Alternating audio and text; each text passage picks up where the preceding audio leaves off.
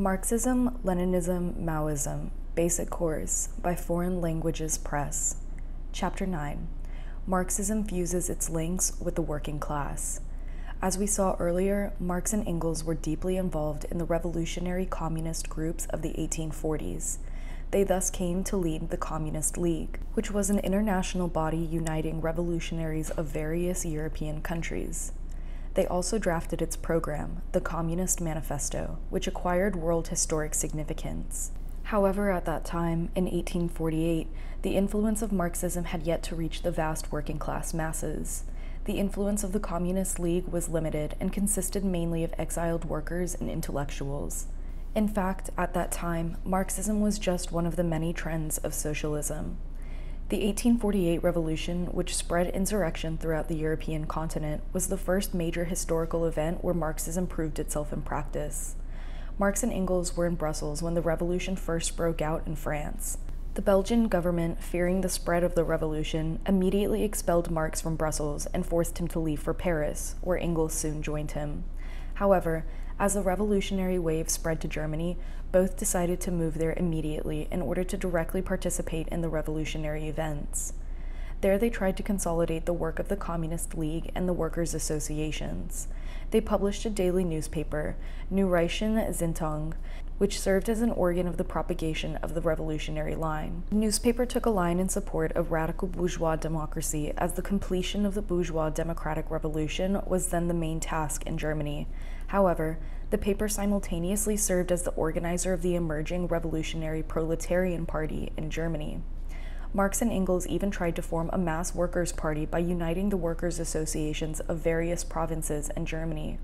The paper lasted for 1 year. With the collapse of the revolution in Germany and other parts of Europe, the paper was forced to close down and Marx was expelled by the Prussian king. He retreated to Paris but soon had to leave from there too because of persecution by the French authorities.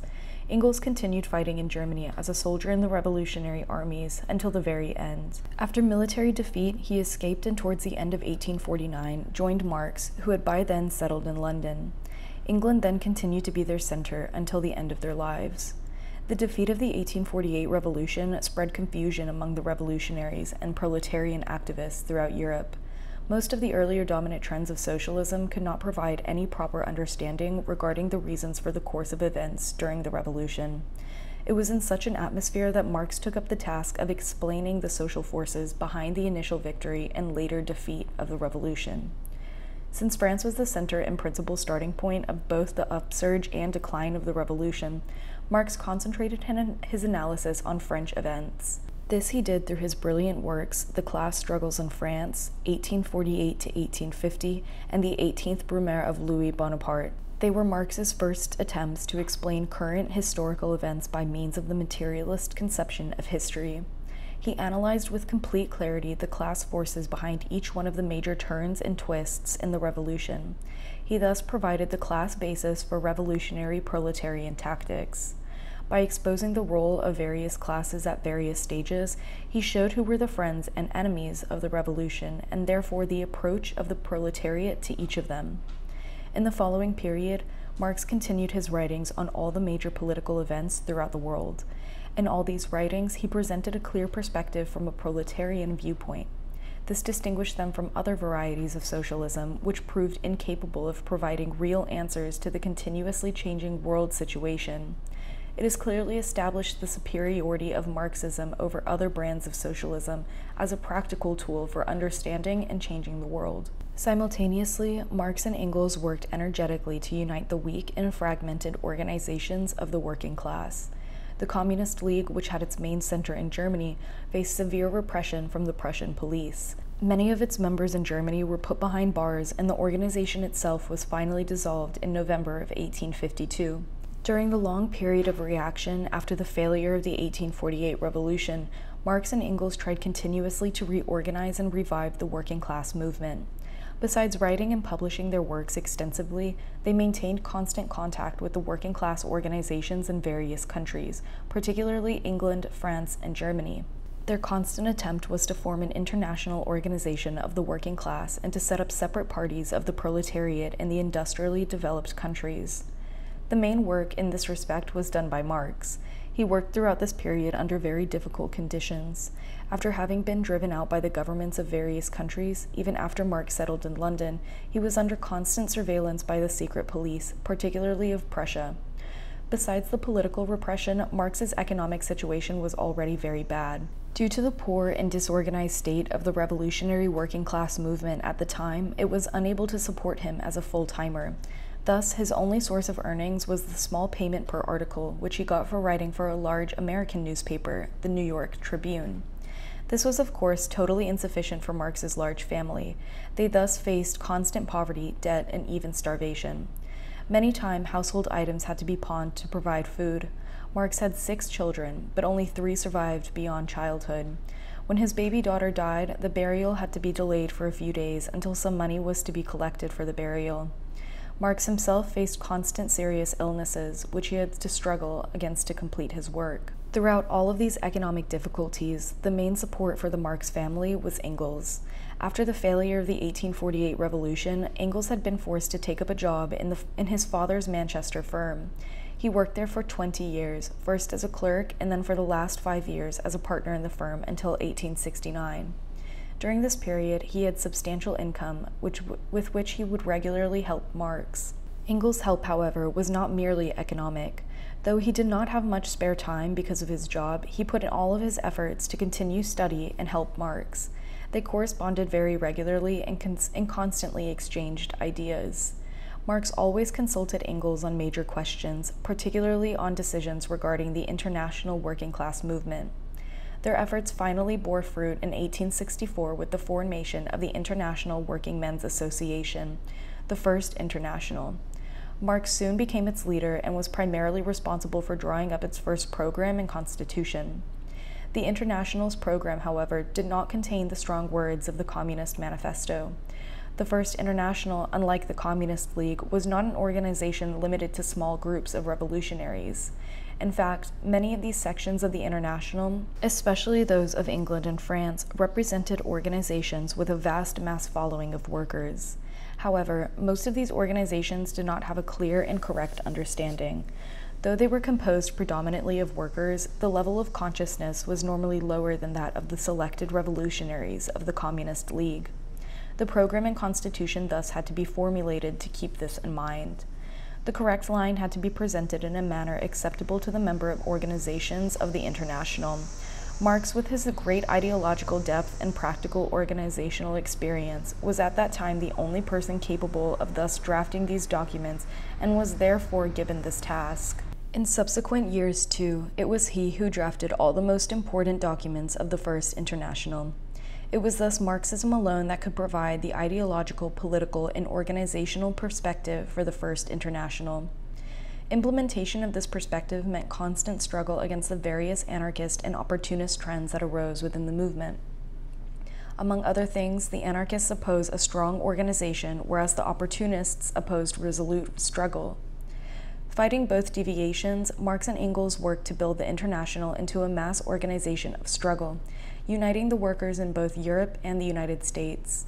In this, they largely succeeded, leading at the same time the formation of the independent proletarian parties in many of the industrialized countries of the world. By the time of the historic Paris Commune from 1871, Marxism had advanced very far from its position at the time of the 1848 revolution.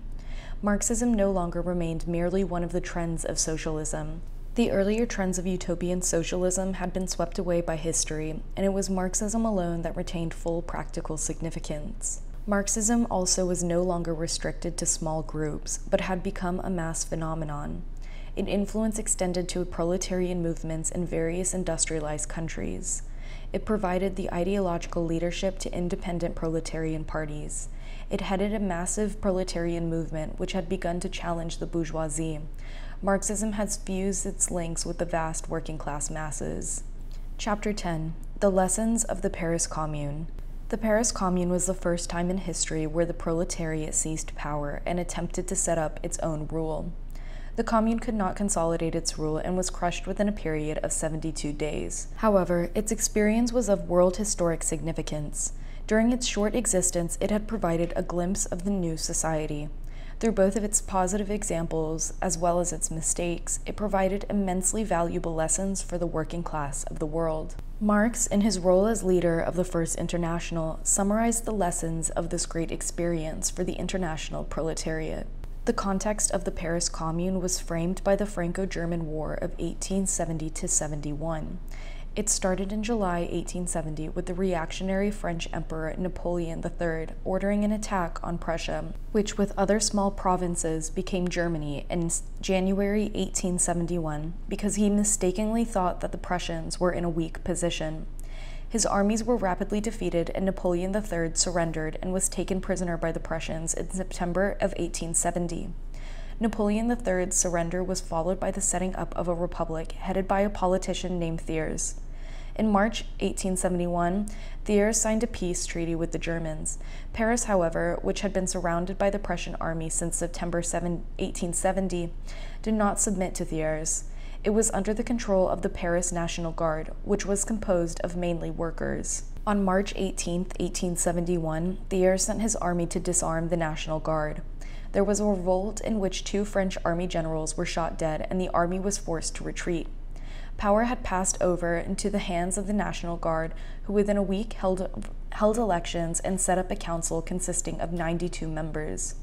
The council, which had a large number of workers, became the organ of government. It introduced numerous progressive measures for the reorganization of social life and the administration of the city, and thus had the full support of the whole working people. The Paris Commune was, however, a government under constant attack. Fearing the strength of the working class, the German and French oppressors immediately joined hands to crush the Commune. Germany even directly helped the Thiers government by releasing a large section of the French army who had surrendered and been taken prisoner in 1870. The Thiers government, strengthened by reinforcements, then launched a full-scale campaign to conquer Paris. The workers fought bravely, but they were no match for the well-equipped professional army. After many days of heroic fighting, resulting in thousands of martyrs, the Commune was crushed on May 28 of 1871. Even after the takeover, over 30,000 communards were butchered in cold blood. Over 45,000 were court-martialed, of whom many were executed and others sent to prison or into exile. It was as if the bourgeoisie was determined to teach an unforgettable lesson to the workers, lest they ever even dreamed of seizing power again. The First International was at the peak of its popular appeal at the time of the Franco-Prussian War and the Paris Commune. It had a broad base among the workers and regularly provided guidance on political questions. When the Franco-Prussian War broke out, Marx immediately published a document in the name of the General Council of the First International. This document is one of the first applications of the Marxist tactical principles regarding war. He called for the international solidarity of the workers while putting the blame for the war on the rulers of both France and Prussia. Due to the propaganda of the International, a strong spirit of internationalism existed among German and French workers. In fact, Bebel and Wilhelm Liebknecht, 2 members of the parliament and leaders of the German Proletarian Party, who were Marxist members of the International, were jailed by the Prussian government for voting in parliament against war credits. In the initial period of the war, Marx characterized it as a defensive war on the part of Germany because of the reactionary nature of the aggressive Napoleon III regime. He, however, predicted the fall of this reactionary ruler. When this took place, Marx immediately published a document that called on the German workers to oppose what had now become a German war of conquest. He called for peace with France and recognition of the newly formed republic. He characterized the republic as being led by the finance aristocracy and big bourgeoisie. However, he felt it would be premature to attempt to overthrow the republic and form a workers' government. In fact, Marx firmly opposed any attempt at insurrection in Paris. This was because the German enemy had already surrounded Paris, and there was very little chance of any insurrection surviving under such circumstances. Despite Marx's advice, activists of various anarchist and conspiratorial trends who had some following in Paris made various attempts at organizing an uprising. When the insurrection actually took place, Marx, in spite of all of his earlier opposition, declared full and militant support for the Commune. He immediately recognized its historic significance and sent hundreds of letters throughout the world trying to build up support. Through messengers, he kept in contact with the communards, sending advice to the internationalists in the Commune. Consulting Engels, who was an expert in military matters, he also sent advice regarding the military defense of the Commune. Though the leadership of the Commune was in the hands of the members of other groups and trends, the Marxists within the Commune made all attempts to strengthen its activities and defense. After the defeat of the Commune, the International was the principal organization, which arranged for shelter and help to gain jobs for the communards who had to flee the brutal repression of the French bourgeoisie. Marx, who immediately hailed the Commune as an event of immense historic significance, made an in-depth analysis trying to draw lessons from its experience. This work, The Civil War in France, was written during the Commune but could only be published 2 days after its fall. It served to propagate its achievements and build the correct perspective towards the Commune among revolutionaries and workers throughout the world. Firstly, Marx highlighted the major positive and revolutionary measures taken by the Commune, which he presented as the incubation of the new society. He pointed out the major political decisions as the separation of church and state, abolition of subsidies to the church, replacement of standing army by a people's militia, election and control of all judges and magistrates, upper salary limit for all government officials, and making them strictly responsible to the electorate, etc. The major socioeconomic measures were free and general education, abolition of night work and bakeries, cancellation of employer fines and workshops, closing of pawn shops, seizure of closed workshops which were run by workers' cooperatives, relief to the unemployed, and rationed houses and assistance to debtors. All of the above measures showed that although there was no clear direction to the Commune, all of the decisions had the clear stamp of the actions of the proletariat. Despite being faced constantly by the desperate question of its survival, the Commune, through its actions, provided the first glimpse of what type of society the coming proletarian revolution would bring.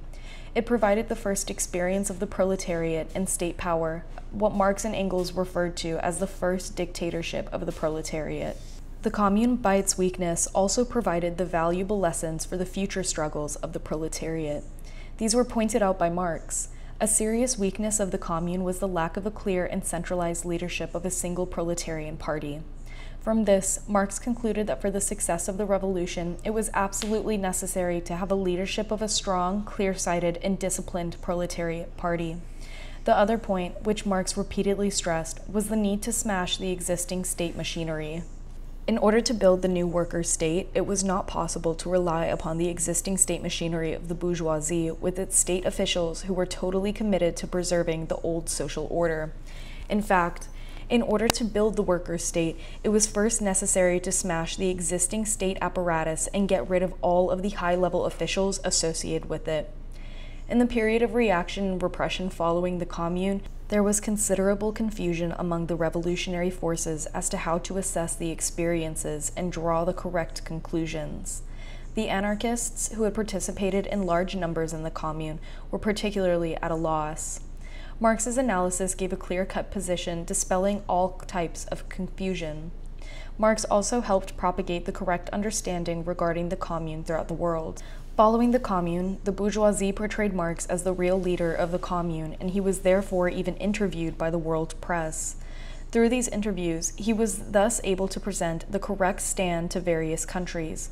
Marxism again was providing the correct answers. Chapter 11: The Spread of Marxism and the Rise of Opportunism.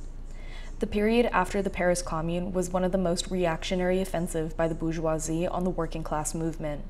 This had its impact on the First International.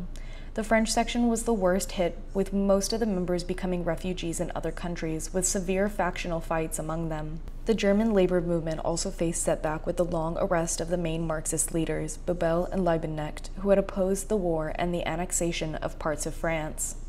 This meant that two of the most important sections in the International were handicapped.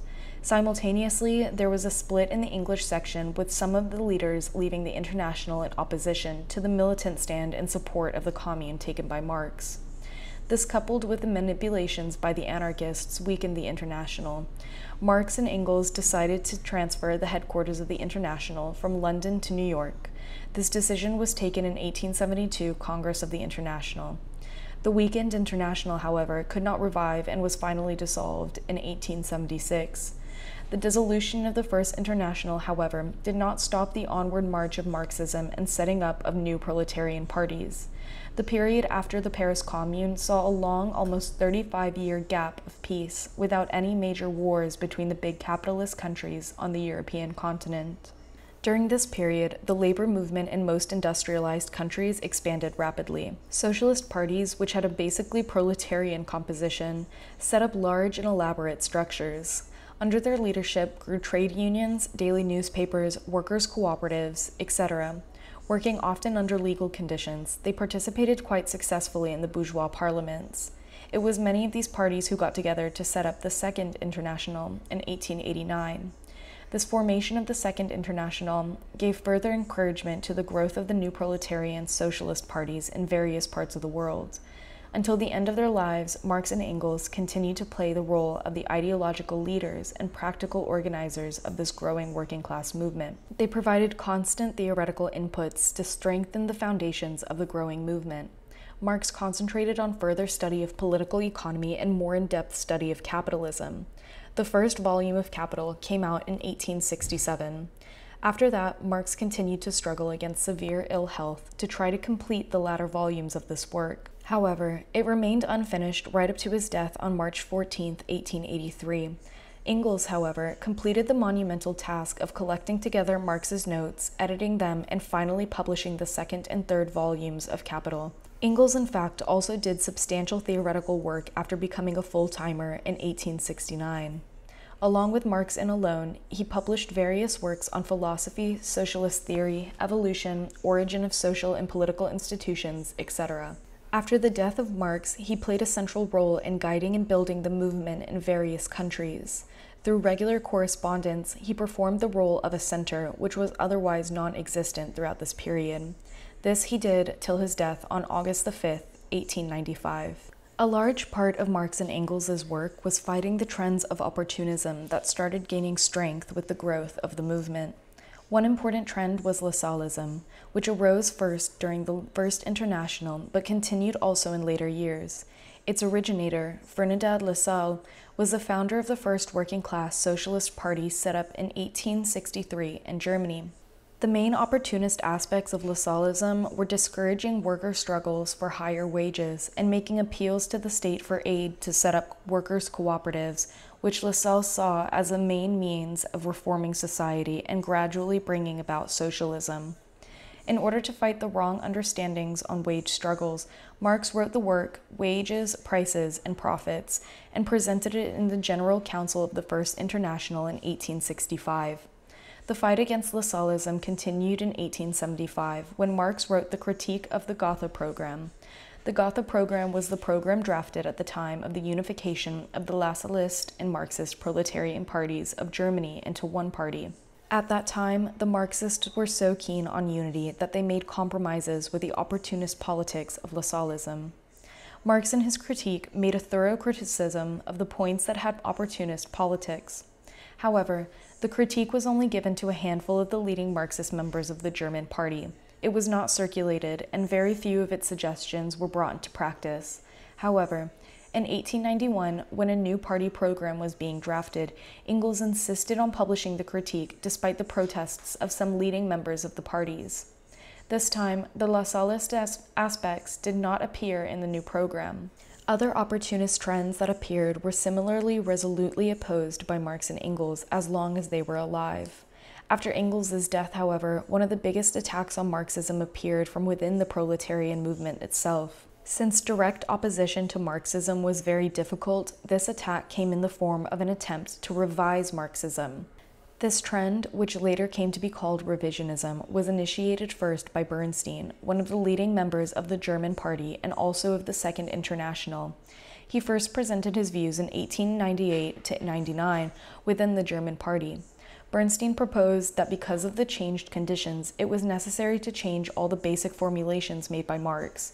He proposed that it was not necessary to have a violent revolution to bring about socialism, and that reform of capitalism institutions would gradually bring about socialism. As opportunism had been growing in the working class movement, Bernstein's revisionism soon found supporters in various parties. However, at the same time, many genuine revolutionaries rallied around in the support of Marxism. The debate was taken up before the Congress of the Second International held in 1904. The Congress strongly condemned revisionism by a vote of 25 to 5, with 12 abstentions.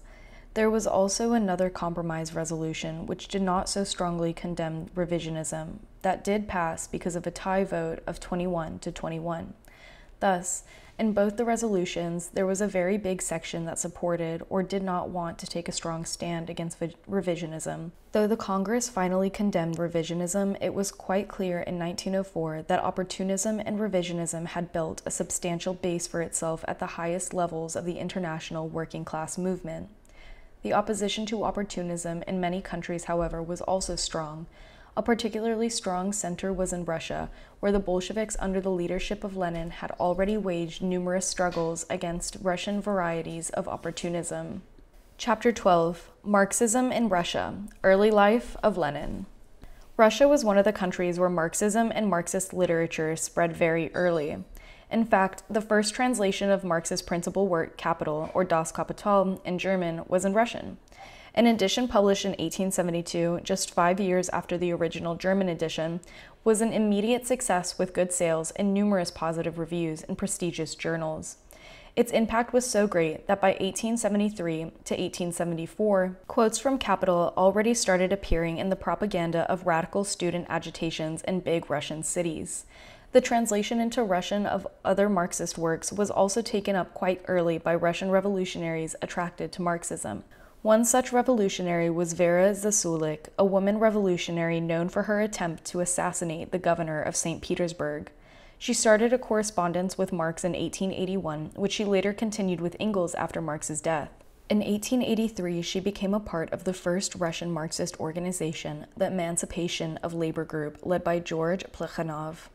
Plekhanov participated in the first Congress of the Second International in 1889, after which he met Engels for the first time. After this meeting, Plekhanov continued to maintain close links and take guidance from Engels. Plekhanov played a principal role in establishing Marxism in Russia. He translated and popularized many of Marx's and Engels's works. While combating the anarchist and peasant socialist views of the Narodniks, he also made many theoretical contributions to Marxism. Russia at that time was under the tyrannical rule of the Tsar, against whom many revolutionaries and revolutionary groups had started activities. Many of these groups, however, had leanings towards anarchism and terrorism. Plekhanov in the Emancipation of Labor Group played a crucial role in converting considerable sections to Marxism. Lenin, who joined hands with this group at a later stage, was however the outstanding figure who advanced Marxism and the proletarian movement. Lenin was the party name of Vladimir Ilyich Ulyanov, who was born on April 22, 1870, in the city of Simbirsk, which was the capital of Simbirsk province. It was situated on the Volga, which is Russia's biggest river. Though it was a provincial capital, communication with the outside world was limited during Lenin's youth. There was no railway, and the main means of transport was via steamers that traveled up and down the Volga. This, however, stopped during the long winter months when the river froze into ice and journeys had to be made on horseback. Lenin's father was a well-educated man who, through hard work, had risen from the level of a poor peasant to become a teacher, inspector of schools, and finally the director of elementary schools in the Simbirsk province. He was also given the noble rank of civil councillor in 1874. He died in 1886. Lenin's mother was the daughter of a rural doctor. Though she did not go to school, she was educated at home and learned many foreign languages, which she later taught her children. She died in 1916. They had 8 children, of whom 2 died in early childhood and 1 in her teens. Lenin was the 4th child. All of his brothers and sisters grew up to be revolutionaries. Lenin was, however, the most influenced by his elder brother, Alexander. Alexander was a brilliant student and gold medalist of the University of St. Petersburg, then the capital of Russia. He was a member of secret revolutionary study circles of revolutionary youth in St. Petersburg and conducted political propaganda among the workers. He stood ideologically between the Narodniks and Marxism. In 1887, Alexander was arrested along with his elder sister Anna and other comrades for trying to assassinate the Tsar. Anna was later released and banned from St. Petersburg. Alexander, who was the leader of the group, was hanged on March 8, 1887, along with 4 of his comrades. Lenin, who was only 17 years old at the time, vowed to avenge his brother's martyrdom. From a very young age, Lenin was a model student with a very systematic method of study. Unlike other students, he never produced his assignments at the last minute. Rather, he prepared an early outline and draft, constantly making notes, additions, and changes before producing his final draft. He had a level of concentration and did not talk to anyone who disturbed him while studying. He was a great admirer of his elder brother and at a young age tried to imitate Alexander in everything he did. A month after his brother was hanged, Lenin, despite the severe tension and grief, had to sit for his school exit exams. He received a gold medal as the school's best student. Despite the gold medal, Lenin could not get admission into either the St. Petersburg University or Moscow University because he was the brother of a known revolutionary. He finally gained admission to the smaller University of Kazan. However, he was expelled within 3 months from the city of Kazan for participating in a demonstration against the new regulations limiting the autonomy of universities and the freedom of students. The police officer who escorted him to the city limits tried to convince the young Lenin that he was up against a wall. Lenin, however, replied that the wall was a rotten one which would crumble with one kick. The next year, in 1888, Lenin was allowed to return to Kazan, but was not given readmission into university. It is then that he started attending one of the secret Marxist study circles. During this period and later, when the family moved to another province of Samara, Lenin spent a large amount of his time reading and studying. Besides reading the works of Russian revolutionaries, Lenin at the age of 18 started reading many of Marx and Plekhanov's works. He started propagating his knowledge of Marxism, first to his eldest sister Anna, and then by organizing small discussion groups of his friends. He also took to swimming, skating, mountain climbing, and hunting. In the meantime, his mother made repeated attempts to get him admitted into university. He was, however, again refused at Kazan. He also refused a foreign passport to go and study abroad. After many applications in 1890, Lenin was finally accepted only as an external law student at St. Petersburg University. He could sit directly for the examinations without being allowed to attend lectures. Lenin was determined to complete his course at the same time as his former Kazan fellow students. He therefore studied on his own and completed the 4-year course within 1 year. In the examinations held in 1891, he received the highest marks in all subjects and was given a first-class degree. In January 1892, he was accepted as a lawyer and started practice in the Samara Regional Court. Lenin, however, was least interested in his law practice. While taking his exams in St. Petersburg, he developed Marxist contacts there and gotten a supply of Marxist literature. In Samara, Lenin spent a large part of his time giving lectures in illegal study circles of workers and others. He also formed the first Marxist study circle of Samara. Samara was a center of the Narodniks, and Lenin concentrated his energy on fighting the Narodnik ideology of that time, which had moved to liberalism. At the same time, he had a great respect for the brave, selfless Narodnik revolutionaries of the 1870s, many of whom were residing in Samara after retiring from politics. Lenin was also eager to learn from them about their revolutionary work, their secrecy techniques, and about the behavior of revolutionaries during interrogation and trials. It was in Samara that Lenin started his first writings, which were circulated among the study circles. He also translated the Communist Manifesto into Russian. Lenin's activities and influence started spreading beyond Samara to other provinces of the Volga region. After developing well-formed views, Lenin now wanted to broaden the scope of his revolutionary work. With this aim, he moved in August 1893 to St. Petersburg, a major industrial center with a large proletariat. As a cover, he took up a job as an assistant lawyer to a senior barrister of St. Petersburg. He, however, did very little legal work and concentrated wholly on revolutionary activities. Lenin soon became a leading figure, bringing a new life to the numerous secret study circles of St. Petersburg. He also influenced the Moscow circles. Besides lecturing in circles, he always interested in learning every minute detail of the workers' lives. In circles, he convinced a big section of the revolutionaries to move from selective propaganda in small circles to mass agitation among the broad masses of workers. Propaganda in those days was understood similar to our political education classes today. It was during this period that he met his future wife, Krupskaya, who had already come into contact with Marxism and was teaching without payment at a night school for workers. Many of her worker students were part of a study circle conducted by Lenin. Lenin himself would always be eager to learn from her deep knowledge of the lives and working conditions of St. Petersburg's workers. When Lenin fell ill, she visited him, and gradually their friendship grew into love. Meanwhile, Lenin continued to expand his contacts in many more Russian cities. In February 1895, a meeting of the groups in various main cities decided to send Lenin and another delegate from Moscow abroad to make contact with the Emancipation of Labor group. Lenin's first visit to Europe lasted from April to September 1895. During this period, he met Plekhanov and Axelrod of the Emancipation Labor Group and other leaders of the German and French working class organizations.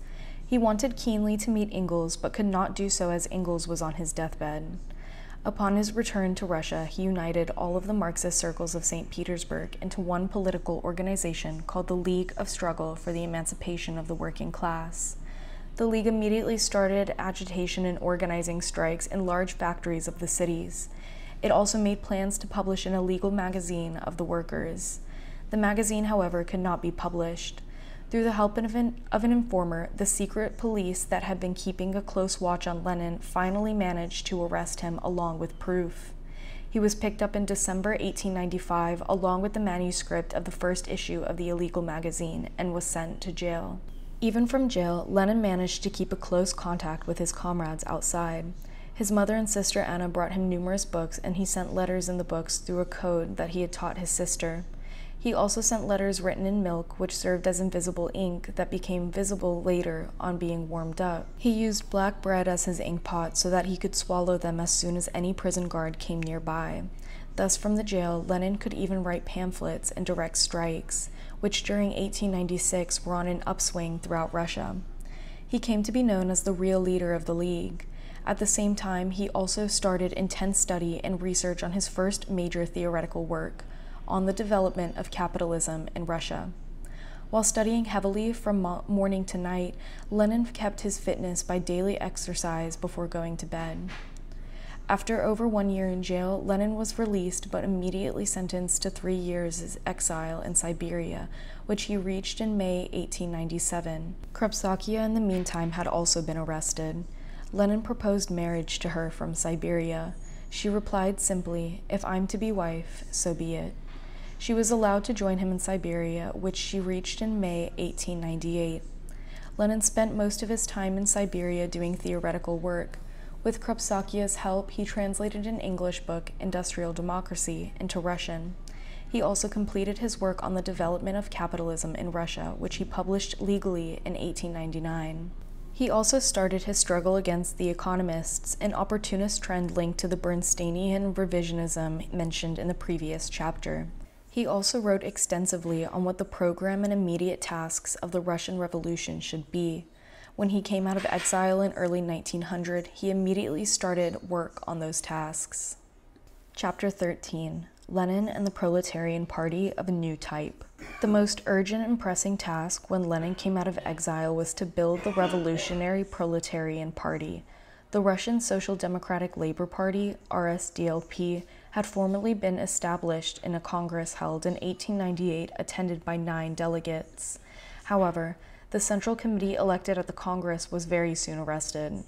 Though the banner of the party had been announced, this Congress did not actually succeed in unifying all the groups and building up a single-party organizational structure. Thus, in 1900, this task remained. The plan for building up the party had been worked out in detail while in exile.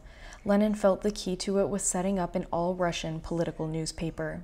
Lenin proposed that the only way of politically and organizationally uniting the scattered Marxist study circles, groups, and organizations was through a political newspaper. This newspaper would be able to link politically all the varied cells throughout Russia by presenting the correct line and immediately fighting all opportunist deviations. At the most difficult task of secretly distributing an illegal paper would by itself create an underground organization trained in facing the repressive Russian secret police. Lenin wanted to first bring this plan into action before calling a party congress, because it was also first necessary to defeat the opportunist and revisionist trends that had raised their heads in the movement in the preceding years. Lenin's plan was first discussed with and approved by the League of Struggle in various Russian cities and at a conference of Social Democrats, which he arranged to discuss the plan. His principal associates in this plan were Martov and Patrasov, members of the Central Group in St. Petersburg, who had been arrested and sent to Siberia at the same time as him.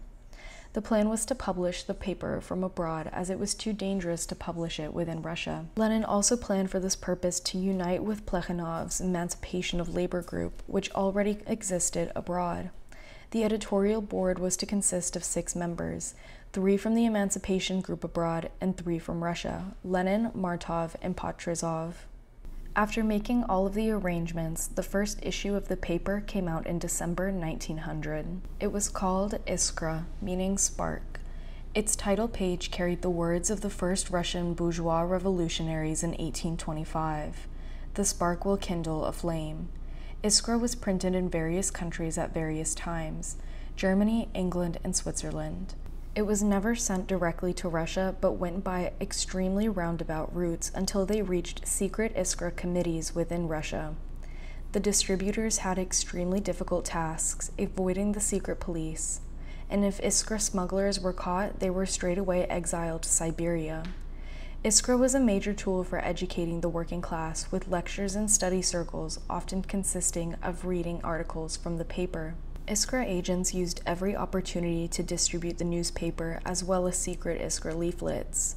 They were distributed not only in the factories, but also on the streets, in theaters, in army barracks, and through the post.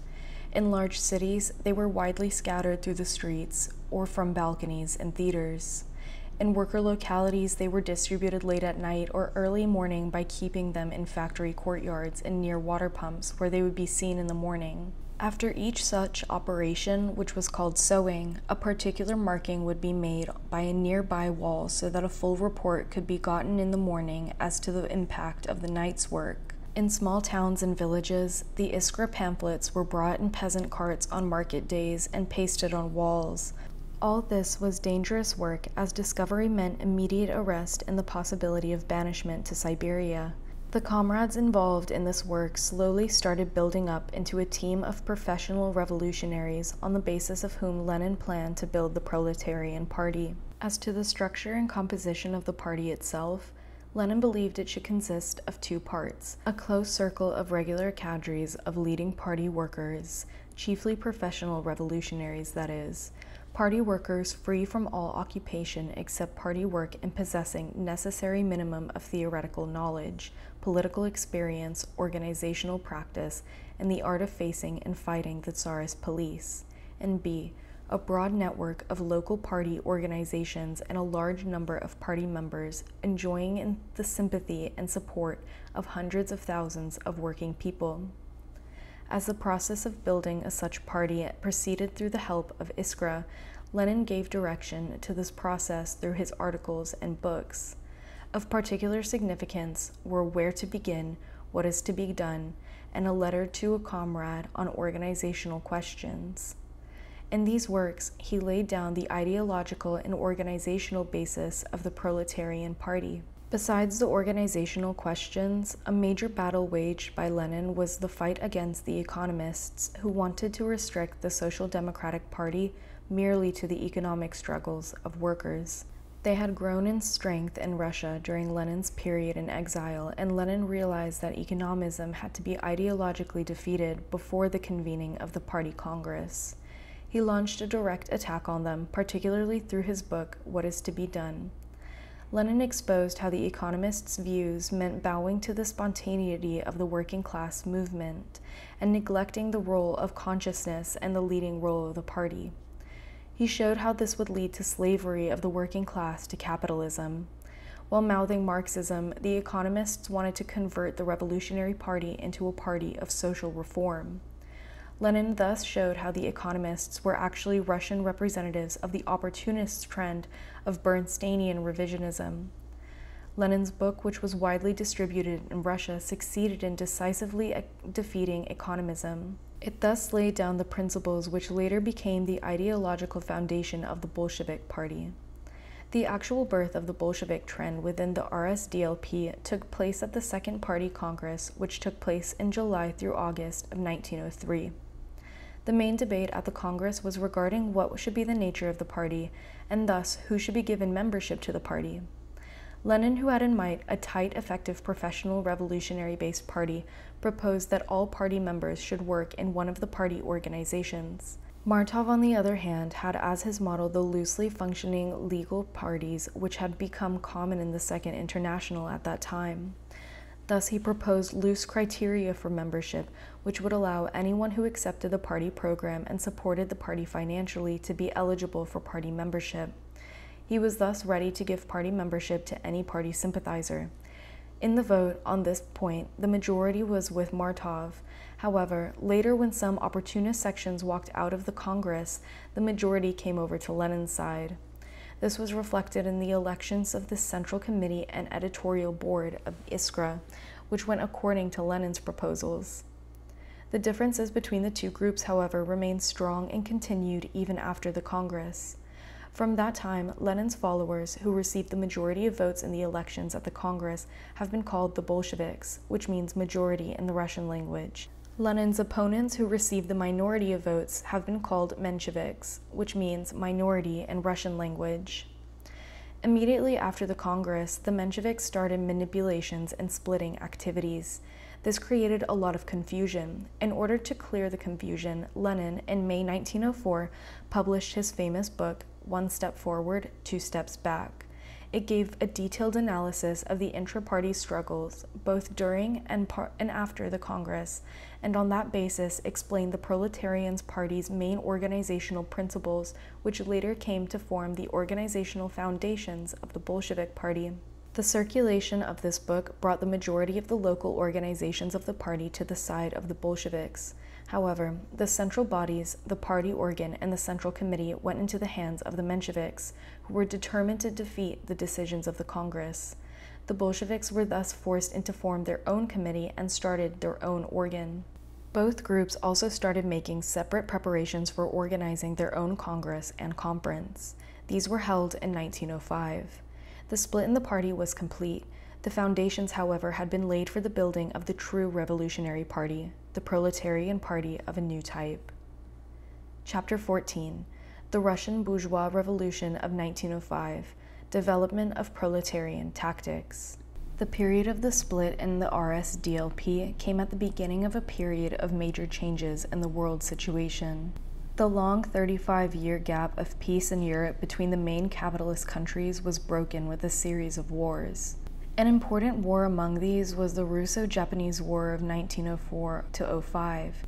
These regional wars were only a war by which the imperialist powers were preparing themselves for a devastating World War I of 1914–18 for the redivision of the world. The same period was also a period of new upsurge of revolutions. The main source of these revolutions was, however, now not Europe, but Asia. The first of these revolutions was the Russian Bourgeois Revolution of 1905, which followed by the Turkish, the Persian, and the Chinese bourgeois revolutions. The most important of these revolutions from the point of the role of the proletariat and the development of Marxist revolutionary tactics was the 1905 Russian Revolution. Its starting point was the Russo-Japanese War. The Russo-Japanese War, which started on the 8th of February 1904, ended in the defeat for the Tsar and a humiliating peace treaty on August 23rd of 1905. The Bolsheviks adopted a clear revolutionary standpoint to the war, opposed to their own government and opposed the false notions of nationalism or patriotism. Their perspectives was that the defeat of the Tsar would be useful and would weaken the Tsardom and strengthen the revolution. This is actually what happened. The economic crisis of 1900 to 1903 had already aggravated the hardship of the toiling masses. The war further intensified this suffering. As the war continued and the Russian armed forces faced defeat after defeat, the people's hatred for the Tsar increased. They reacted with the Great Revolution of 1905. The historic movement started with a big Bolshevik-led strike of the oil workers of Baku in December 1904. This was the signal for a wave of strikes and revolutionary actions throughout Russia. In particular, the revolutionary storm broke with the indiscriminate firing upon and massacre of a demonstration of unarmed workers on January 22, 1905, in St. Petersburg. The Tsar's attempt to crush the workers in blood only inspired a still fiercer response from the masses. The whole of 1905 was a period of rising wave of militant political strikes by workers, seizure of land and landlords' grain by peasants, and even a revolt by the Russian Navy sailors of the battleship Potemkin. Twice the Tsar, in a bid to divert the struggle, offered a first consultative and then a legislative Duma. Duma is the Russian parliament. The Bolsheviks rejected both Dumas, whereas the Mensheviks decided to participate. The high tide of the revolution was between October and December 1905. During this period, the proletariat, for the first time in world history, set up the Soviet of Workers' Deputies, which were assemblies of delegates from all mills and factories. These were the embryo of revolutionary power and became the model for the Soviet power set up after the Socialist Revolution in 1917. Starting with an all-Russia political strike in October, the revolutionary struggles went on rising until the Bolshevik-led armed uprisings in December in Moscow and other cities and nationalities throughout the country were brutally crushed, after which the tide of the revolution started to recede. The revolution was, however, not yet crushed, and the workers and revolutionary peasants retreated slowly, putting up a fight. Over 1 million workers took part in strikes in 1906 and 740,000 in 1907. The peasant movement embraced about half of the districts of the Tsarist Russia in the first half of 1906 and about 1/5 in the second half of the year. The crest of the revolution, however, had passed. On June 3, 1907, the Tsar effected a coup, dissolved the Duma he had created, and withdrew even the limited rights he had been forced to grant during the revolution. A period of intense repression under the Tsar Prime Minister Stolypin, called the Stolypin Reaction, set in. It was to last until the next wave of strikes and political struggles in 1912. Though the 1905 revolution was defeated, it shook the very foundations of Tsarist rule. It also, in the short space of 3 years, gave the working class and peasantry a rich political education. It was also the period where the Bolsheviks proved in practice the basic correctness of their revolutionary understandings regarding the strategy and tactics of the proletariat. It was in the course of this revolution that the Bolshevik understanding regarding the friends and enemies of the revolution and the forms of struggle and the forms of organization were firmly established. The Bolsheviks and the Mensheviks had an opposite understanding of all of the above questions. The Menshevik understanding was the reformist and legalist understanding that had grown by then common in many parties of the Second International. It was based on the understanding that the Russian Revolution, being a bourgeois revolution, had to be led by the liberal bourgeoisie, and therefore the proletariat should not take any steps that would frighten the bourgeoisie and drive them into the arms of the Tsar. The Bolshevik understanding, on the other hand, was the revolutionary understanding that the proletariat could not rely on the bourgeoisie to lead the revolution and would have to itself take up the leadership of the revolution. It was on this revolutionary basis that the Bolsheviks developed their understanding of all the other important strategic and tactical questions of the revolution. Thus, the Bolsheviks called for the extension of the revolution and the overthrow of the Tsar through armed uprising. The Mensheviks tried to control the revolution within a peaceful framework and attempt to reform and improve Tsardom. The Bolsheviks pushed for the leadership of the working class, the isolation of the liberal bourgeoisie, and a firm alliance with the peasantry. The Mensheviks accepted an alliance with and the leadership of the liberal bourgeoisie and did not consider the peasantry as a revolutionary class with which it to be allied. The Bolsheviks were ready for participation in a professional revolutionary government to be formed on the basis of a successful people's uprising, and called for the boycott of the Duma offered by the Tsar. The Mensheviks were ready to participate in the Duma and proposed to make it the center of the revolutionary forces of the country. The Menshevik understanding was not an isolated example of a reformist trend. In fact, the Menshevik understanding was fully representative of the understanding of the main leading parties of the Second International at that time. Their stand was basically supported by the leaders of the International. Thus, Lenin and the Bolsheviks were not only fighting the reformism of the Mensheviks, but also the reformist understanding that then dominated the so-called Marxist parties of the International. Lenin's formulations were, however, a continuation and development of the revolutionary understanding of Marx and Engels. It was a further development of the Marxist revolutionary tactics applied in the new conditions brought about by the growth of capitalism into a new stage, imperialism. Lenin published these tactics into his various writings during the course of the revolution, and particularly in his book, Two Tactics of Social Democracy and the Democratic Revolution. This book, written in July 1905, after the Bolsheviks and Mensheviks held separated congresses, brought about the essential differences in the strategy and tactics proposed by the two groups. The fundamental tactical principles presented by Lenin in this and other works were: 1. The main tactical principle running through all of Lenin's writings is that the proletariat can and must be the leader of the bourgeois democratic revolution. In order to do this, two conditions were necessary. Firstly, it was necessary for the proletariat to have an ally who was interested in the decisive victory over the Tsardom, who might be disposed to accept the leadership of the proletariat.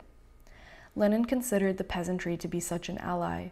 Secondly, it was necessary that the class that was fighting the proletariat for the leadership of the revolution and striving to become its sole leader would be forced out of the arena of leadership and isolated. Lenin considered the liberal bourgeoisie to be such a class. Thus, the essence of Lenin's main tactical principle of leadership of the proletariat meant the policy of alliance with the peasantry and at the same time the policy of isolation of the liberal bourgeoisie. 2. In regards to forms of struggle and forms of organization, Lenin considered that the most effective means of overthrowing Tsardom and achieving a democratic republic was a victorious armed uprising of the people. In order to bring about this, Lenin called for mass political strikes and the arming of the workers. He also called for achieving the 8-hour workday and other immediate demands of the working class in a revolutionary way by disregarding the authorities and the law.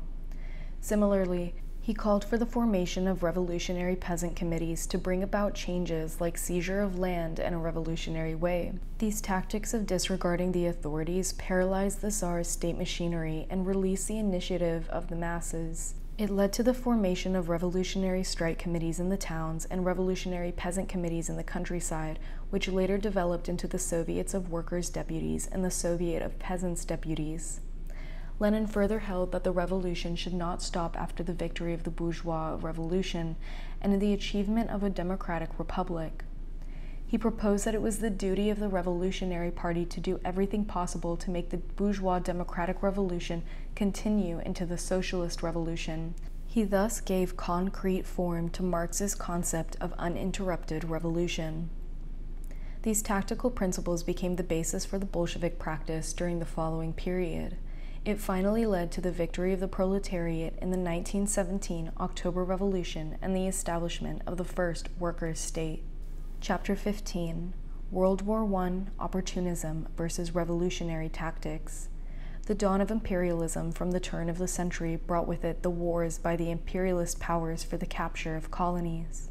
An example was the Russo-Japanese War mentioned in the previous chapter. The war took place because both Russia and Japan wanted control over Manchuria and northern China and Korea.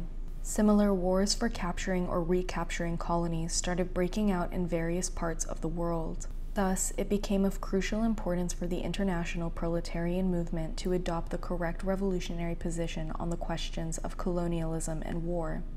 This, therefore, came up before the congresses of the Second International. However, opportunism by then had spread quite extensively within the parties of the Second International. Many leading sections of the parties in imperialist countries had in fact started taking the standpoint of bourgeoisie on many of the crucial political questions. This was seen very clearly at the 1907 Congress of the Second International, where the questions of colonialism and war were first taken up. On the question of colonialism, the leading body of the Congress Commission, adopted a resolution on colonial policy and placed it before the general body for approval. This resolution, while criticizing the bourgeoisie's colonial policy in name, it did not reject totally the principle of capturing colonies. It in fact argued that under a socialist regime, it could be in the interests of civilization to capture colonies.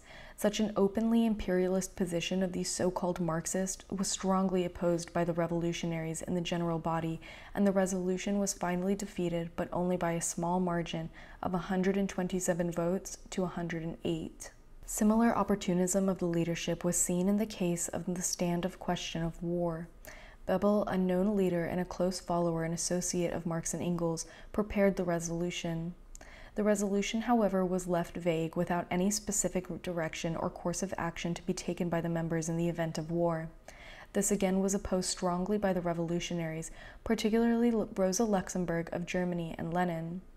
They then proposed an amendment which gave a clear-cut direction to the members of the International to fight to prevent war, to fight to end the war quickly in case it started, and to make full use of the economic and political crisis in the case of war to arouse the people and bring about revolution.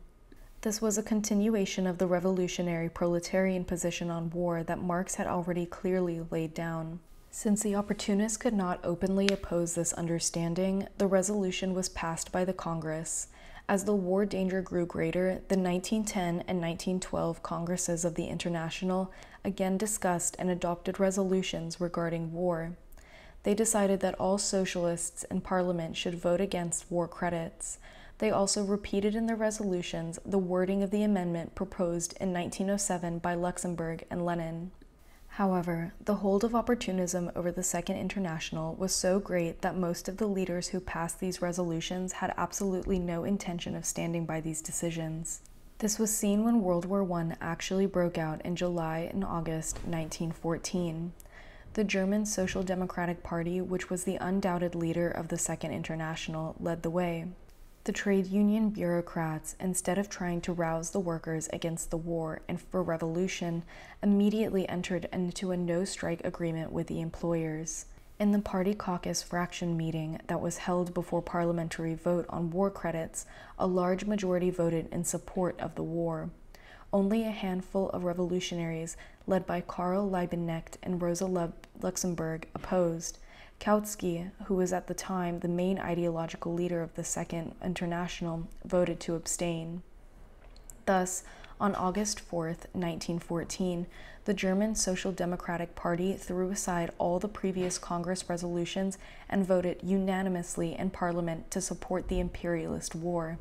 For the revolutionary proletariat, the Second International ceased to exist from that date. The German party immediately followed by the majority of socialists in France, Britain, Belgium, and other countries. The Second International broke into separate social chauvinist periods, warring against each other. The Bolsheviks were almost the only party to stand by the anti-war resolutions.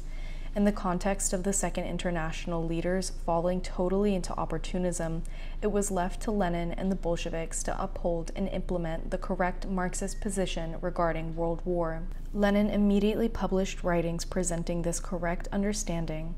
The Central Committee of the RSDLP gave a call to turn the imperialist war into civil war and to build a new Third International in place of the Second International.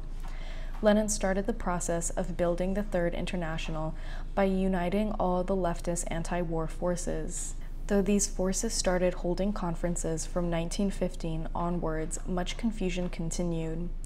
Lenin had to take up the task of clearing this confusion and establish among these elements the correct revolutionary position on the principles of socialism in relation to war, as well as the tasks of the revolutionary social democrats at the international level and in Russia. Lenin did this through various writings propagated both within Russia and internationally. The principles and tasks Lenin outlined can be presented in the following manner. Firstly, socialists are not pacifists who are opponents of all war. Socialists aim at establishing socialism and communism, which by eliminating all exploitation will eliminate the very possibility of war. However, in the fight to achieve the socialist system, there will always be the possibility of wars, which are necessary and are of revolutionary significance. Secondly, while deciding the attitude to be adopted towards a particular war, the main issue for socialists is this: what is the war being waged for, and what classes staged it and directed it? Thus, Lenin pointed out that during the period of the bourgeois democratic revolution, Marx had supported the wars waged by the bourgeoisie, which were against feudalism and reactionary kings. Because these wars were aimed at abolishing feudalism and establishing or strengthening capitalism, they were progressive or just wars. Adopting similar criteria, Lenin points out that in the era of imperialism and proletarian revolution, socialists will support all such wars that advance the world socialist revolution. According to such an understanding, Lenin gave examples of the types of war that may be called just or progressive wars. 1.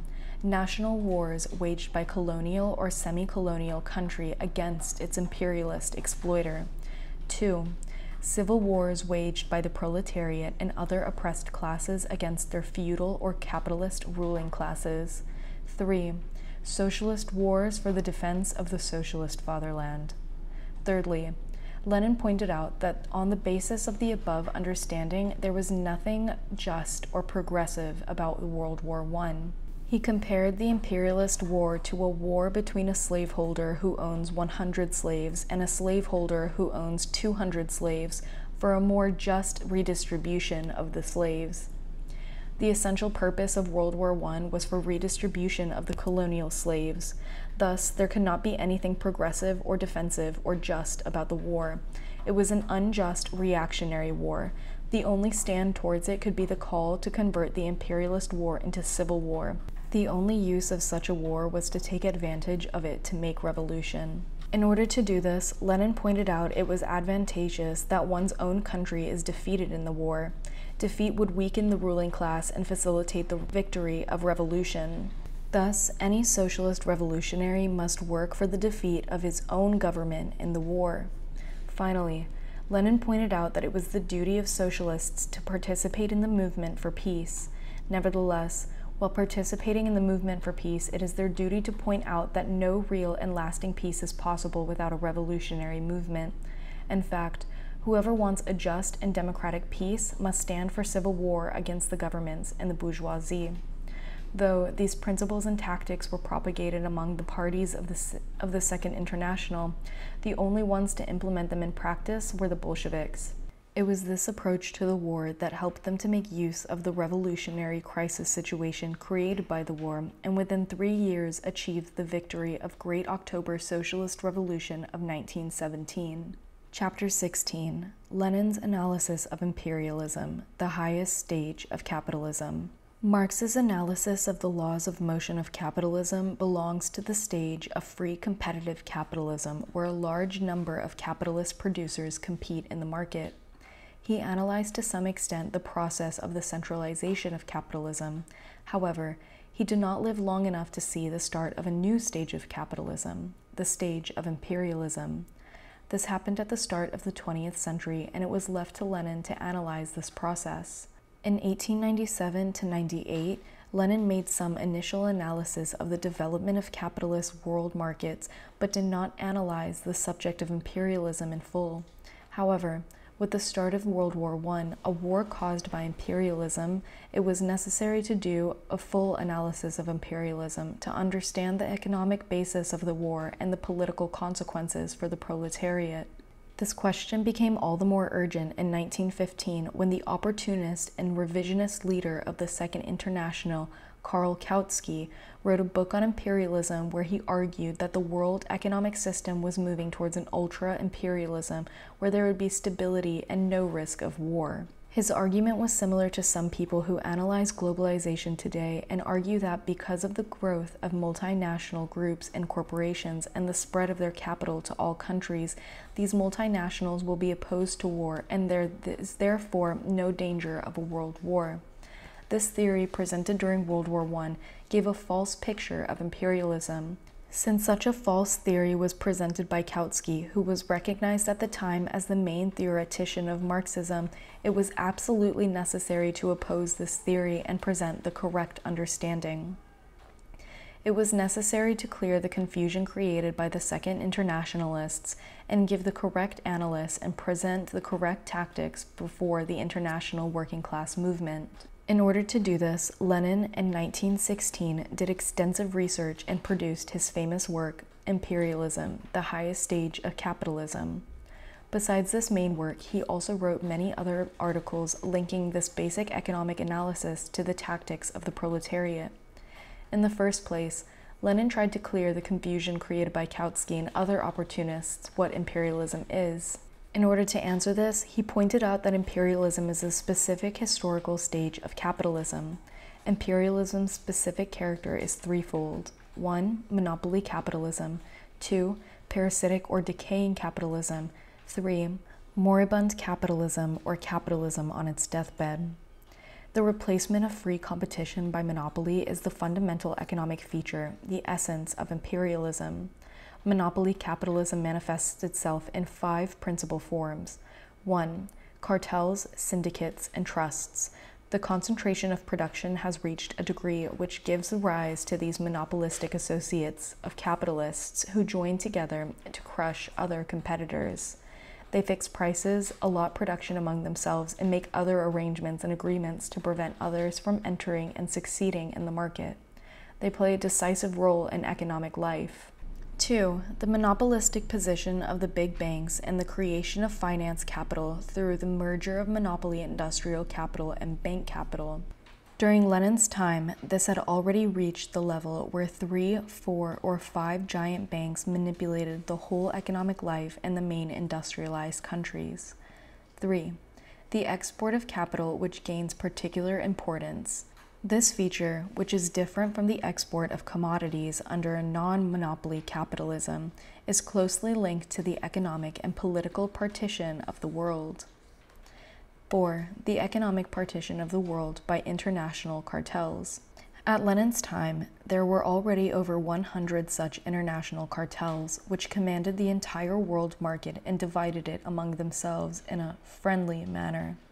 Of course, this friendliness was only to be temporary and would last until war took place for a redivision of markets. 5. The territorial, political partition of the world, colonies among the biggest capitalist powers. This process of colonization of all of the backwards countries of the world was basically completed at the time of the dawn of imperialism. Any further colonies could only be taken through redivision of the world through war. On the basis of the above features, Lenin defines imperialism in the following way. Imperialism is capitalism in the stage of development in which the dominance of monopolies and finance capital has established itself, in which the export of capital has acquired pronounced importance, in which the division of the world among the international trusts has begun, in which the division of all territories of the globe among the biggest capitalist powers has been completed. The fact that imperialism is parasitic or decaying capitalism is manifested, first of all, in the tendency to decay, which is characteristic of every monopoly under the system of private ownership of the means of production. As compared to the rapid expansion under free competition, there is a tendency for production as well as a whole to decline under a monopoly. Technological progress is discouraged and new inventions and patents are deliberately suppressed. Secondly, the decay of capitalism is manifested in the creation of a huge stratum of rentiers, capitalists who live without working but merely on the basis of the interest or the dividend they earn on their investments. Thirdly, export of capital is parasitism raised to a high pitch, as it means the open exploitation of the cheap labor of the backwards countries. Fourthly, finance capital strives for domination, not freedom. Political reaction all along the line is a characteristic feature of imperialism. Corruption, bribery on a huge scale, and all kinds of fraud become common. Fifthly, the exploitation of oppressed nations, and especially the exploitations of colonies by a handful of great powers, increasingly transforms the imperialist world into a parasite on the bodies of hundreds of millions in the backwards nations.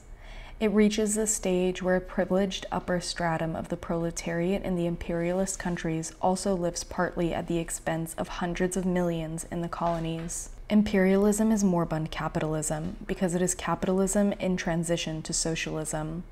Monopoly, which grows out of capitalism, is already dying capitalism and the beginning of the transition to socialism. The tremendous socialization of labor by imperialism produces the same result. The basic contradiction of capitalism between the social character of production and the private character of ownership only gets further intensified under imperialism. Thus, Lenin says, imperialism is the eve of the social revolution of the proletariat.